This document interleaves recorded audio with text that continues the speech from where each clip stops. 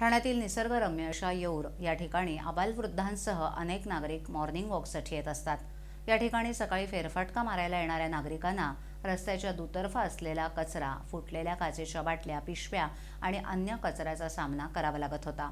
याबाबत नागरिकांनी वारंवार तक्रारी केल्या। तसंच खासदार डॉ. श्रीकांत शिंदे यांनी देखील याकडे लक्ष वेधलं होतं।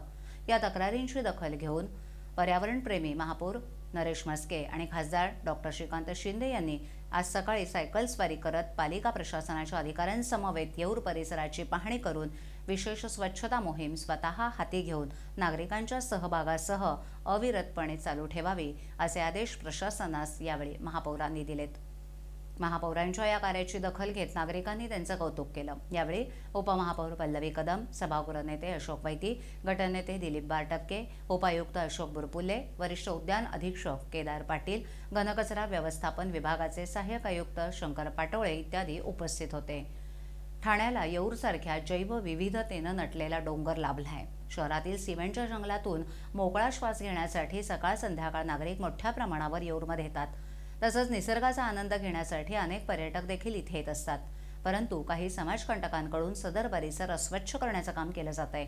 यामध्ये रस्त्याच्या बाजूला कचरा टाकला जातो, त्यामुळे पर्यावरणाला हानी पोहोचत असून याचा त्रास इथे येणाऱ्या ठाणेकर नागरिकांना सहन करावा लागतोय। या पार्श्वभूमीवर पर्यावरणाचे संवर्धन राखण्यासाठी किंबहुना निसर्गदत्त लाभलेली देणगी अबाधित ठेवण्यासाठी संपूर्ण येऊर परिसर स्वच्छ आणि नीटनेटका राहावा यासाठी खासदार डॉ. श्रीकांत शिंदे आणि महापौरांनी सकाळी सायकल स्वारी करून संपूर्ण परिसराची पाहणी करून स्वच्छता मोहीम सुरू केली। यावेळी मुख्य रस्त्याला जोडणाऱ्या अंतर्गत रस्त्याची पाहणी, येऊर येथील ओहोळ, विहीर या ठिकाणी पडलेला कचरा साफ करण्याचे आदेश दिले। तर रस्त्याच्या दुतर्फा सुशोभित व वनौषधी झाडांची लागवड करण्याबाबत महापौरांनी सूचना केल्यात।